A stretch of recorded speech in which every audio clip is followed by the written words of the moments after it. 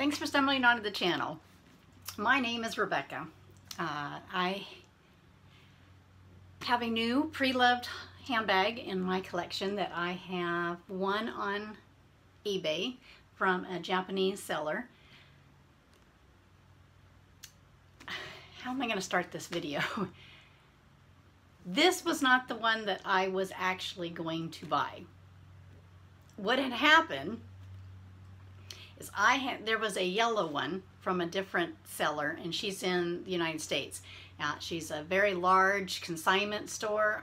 I've seen her on eBay for many years, and on hers store, it is eBay or authenticity guaranteed. And I've learned a lot in the last few weeks about this process.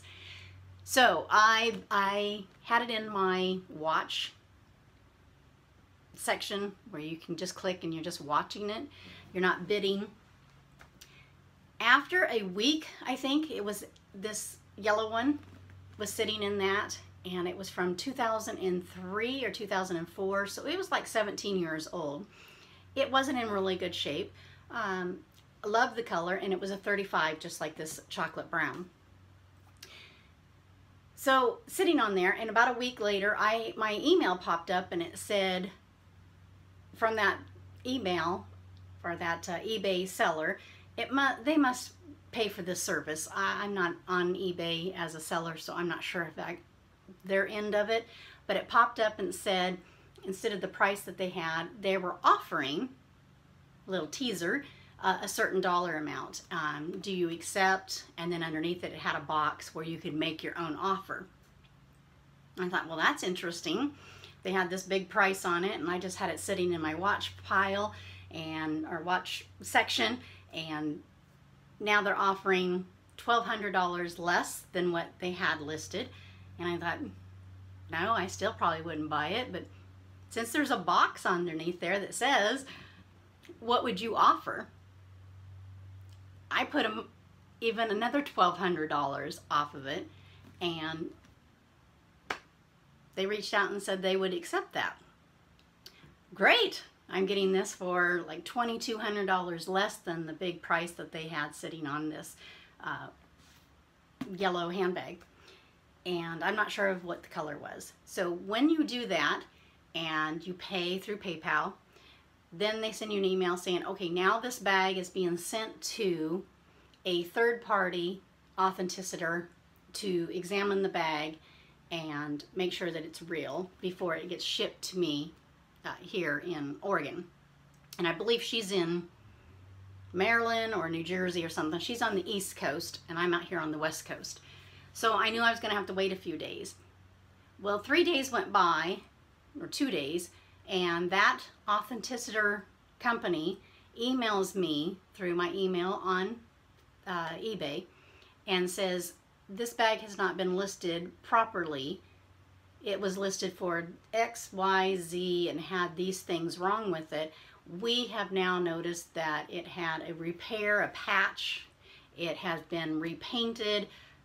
The leather that was listed on the listing is not the leather that the bag was in. So there was 4 or 5 things on there, and they said, what would you like to do? Continue with the process of purchasing this, or go ahead and decline? And I wrote back, thank you for your time. Thank you for telling me all this stuff about what you're seeing, because they have the bag in their hands. And I said, I would like to cancel the transaction. And they then do whatever they do on their end. Within 24 hours, my money was back into my PayPal. Just that fast.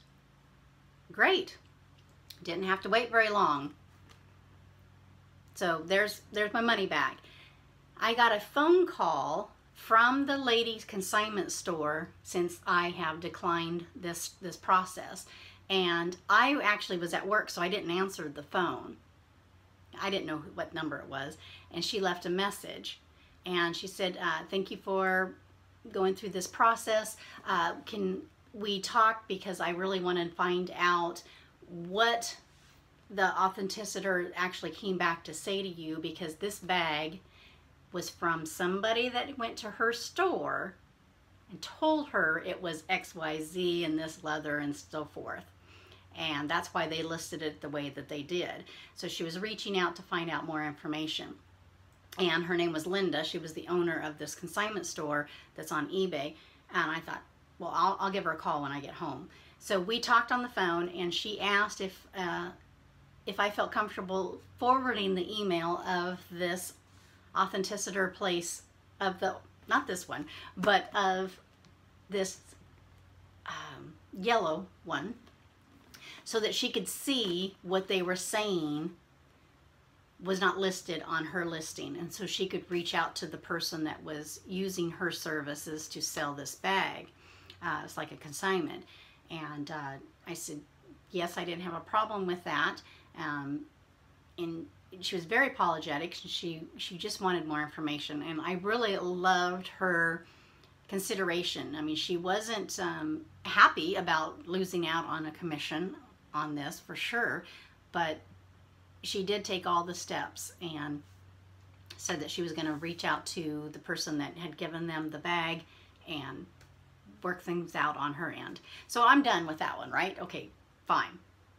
It had too many things going on that wasn't listed properly, and it wasn't even the right kind of leather that was listed. So I'm on there and I'm looking, and so I came across this. This is a chocolate brown 35. Again, I'm always looking for the 35 centimeters. That's what I like, the bigger bags. And this one was from a Japanese seller.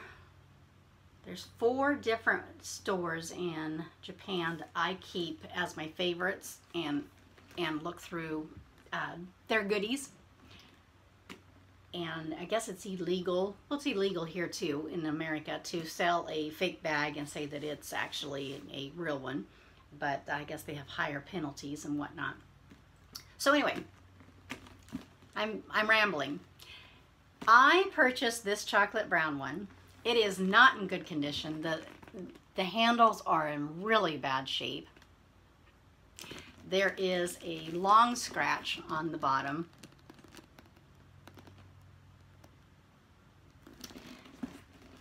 There's marks, there's scratches, it's got gold hardware.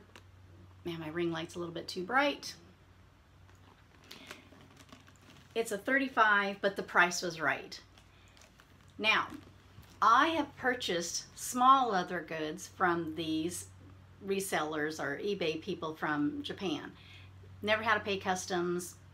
Didn't, even though they say that on the bottom when you're reading all their disclosures and stuff, that the buyer of their products is responsible for doing their customs. Because I bought 3 or 4 different small leather goods, Louis Vuitton things, and they were smaller, there was no commission or customs.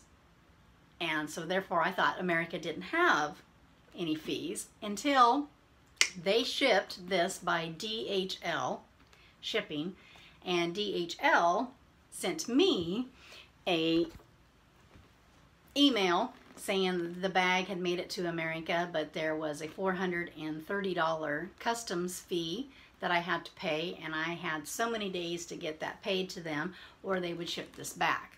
Well, I'm thinking, well, I've already paid $5,000 for the bag. That money's already gone because the Japanese store has that money. So if I don't pay the customs and they do send the bag back, how long would it be before I got a refund? So I was a little scared about what was the process if you don't pay your custom fees. If you've had this happen to you, please tell me your story down below and reach out, because I would love to know a little bit more. I am learning so much. So here comes the bag. I paid the fee. DHL delivered it to my address, which I had went on PayPal and changed from my home address to my work address, because they will only ship it to whatever address is on your PayPal listed address. So I had already changed that to be delivered to work. I did not want this to be sitting on my porch or having to sign and nobody be home and then my bag sitting on some shelf somewhere. So please read your descriptions, and I'm just letting you know that make sure your address on your PayPal is where you really want your luxury item to show up. So here it comes to my work, and I open it up, and it's in worse condition, in my opinion, than what they listed it as. Now, knowing that it came from overseas, Japan, I've already paid $430 for custom fees to get it to my work. I'm thinking, okay, maybe some of these things that are wrong with this bag and scratches and so forth, maybe leather surgeons here in America can fix this bag. So I am going to, next week, send an email out to leather surgeons and show them the pictures of this bag and see what they can do to make it a little bit better. There is a lot of scratches on the flap. Now the handles, I do have some silk twillies, and I could just wrap these handles and I would never see them again anyway. I'm probably good with that. I probably shouldn't have bought this bag, but because I was in the spending mode of buying that yellow one and the rigmarole of all this stuff that happened, and then the money's back in my bank account, and so I was thinking, well, you were already going to spend money. Why not buy the chocolate brown one? And I don't have a brown bag in my collection at all, besides my Louis Vuitton Speedy. You know, the monogram, that's brown. So it's got gold hardware. And that night that this was opened at my work, checked it all out. It's got a stain on the inside. It's really not in that good of a condition for being. This is 1994. So I mean, it's vintage, it's old. 1994 is not a new bag, but whoever has used this, and again, if this came from Japan, I don't know if they have a lot of humidity, perhaps where they are, and maybe that's why this is so cracked. You know, I don't even care that there's that big line on the bottom. That doesn't bother me. It needs some touch-ups. And the corners were okay except for one. They're a little worn.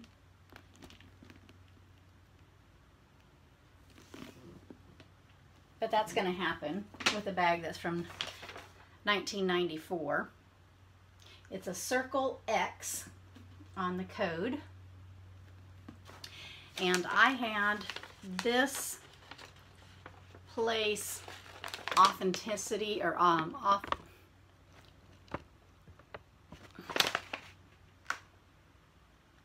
authenticate. I'm trying to cover up a couple of things that are on here. There you go. Bababebi, and she will authenticate Hermes bags, and I believe she only does Hermes bags only. And then you get your certificate. And then inside here I have all my paperwork from eBay, the seller that I bought it from, my documentation from the DHL place that shipped me the bag, and that's who I had to pay the customs fees to, so there's my receipts. So I'm just keeping all my paperwork in a manila envelope for that particular bag. All of my pre-love items that I have purchased from Fashion File or an individual person, I always make a folder and put all my documents in there and have them ready in case I ever decide to resell a bag. Everything's ready to go.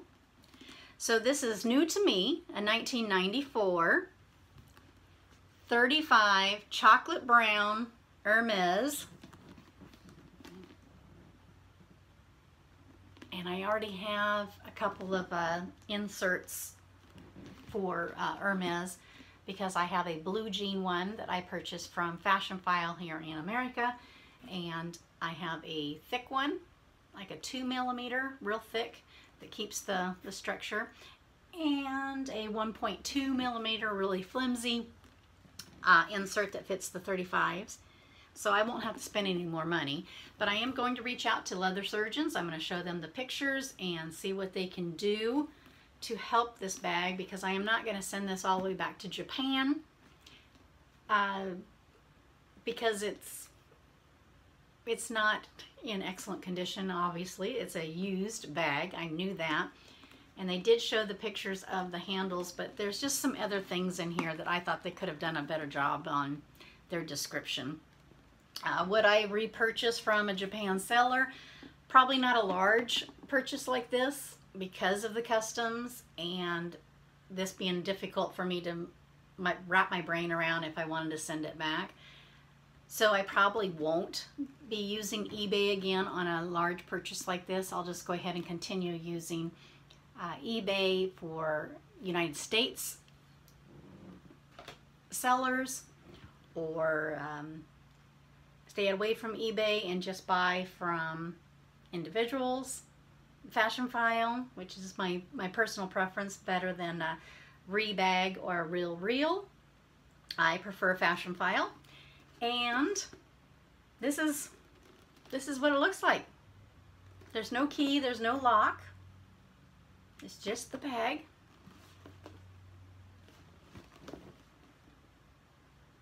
I don't know what else I can say at this point, but just letting you know that I have this bag, and I really wanted that yellow one. If it did not have so many things that weren't listed, and especially the leather, then I would have probably not have purchased this one, because I was in the mindset I was buying something. Oh well, what you gonna do?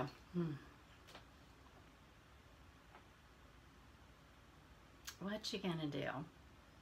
All right, so we'll talk more about this bag in the future, because I will definitely do a video of after reaching out to leather surgeons and finding out what they can do to help a little bit with this bag. Now I'm guessing that these handles are not repairable, but perhaps they can seal them so that they don't have any more damage that can happen to them. But I do plan on putting wraps around them, but I would like them to not start chipping or peeling, whatever you call this, on leather. Okay, that is it.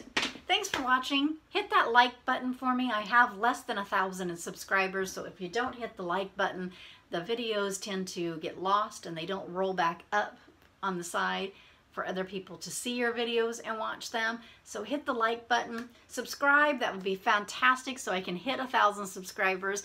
But asking you for sure to hit the like button if you like lecturing handbags, and definitely the story of how I got this one compared to the yellow one.